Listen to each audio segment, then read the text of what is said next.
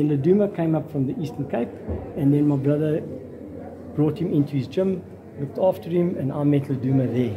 And I just like the kid's attitude. It wasn't that he didn't need to be pushed. He would train, he would do this, he would, and then Rocky gave up the professional boxing, and then he wanted to go to London. So we decided to get him to go to London. We paid for him to go. He went there and he had a fight there, but then came back, and I put him on one of the bills. Ludumo is like family. So I've looked to guide him, and I've made sure that we looked and I say, where's going to help? We've got somebody to sponsor, because if you're not fighting, you need to pay your rent. We've got Suzuki and a few others to sponsor him with a motor car. And that was before he was the world champion. And one of the things we said is, follow me to the championship. And he delivered. It's easy to talk and say this, and then you fall by the wayside. Yes. But he didn't want to disappoint me.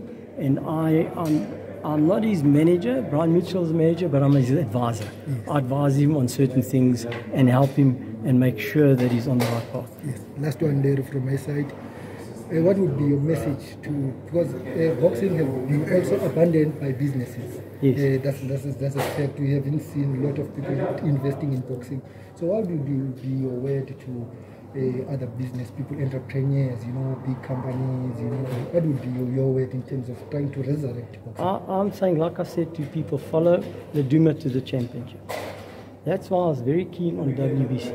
WBC is a worldwide brand, and not that they're going to put money in, but if you tell somebody, we are a WBC office and we have to abide by what they're saying and do what they're saying, surely you're going to have the confidence. If you're in 166 countries and you've been going since 1963, at least you'll have confidence that your company's brand is associated with the worldwide brand. Not that it's necessary you're going to advertise worldwide, but at least you know this brand means something. And that's why we have to make the boxers aspire to be WBC champions, and that will bring business into sponsoring.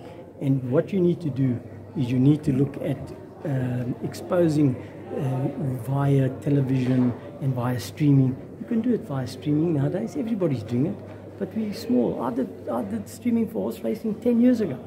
We can do it, and then everybody can get to see it. You go dial in on your phone, and yes, so you pay 20 Rand or something to watch the tournament. That's how the revenue comes. But that revenue must go back into boxing.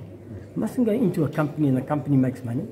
That's part of it. You need to run the company, but part of that must go into boxing. That will help. And unless you if you get the revenue, then things are easy to do.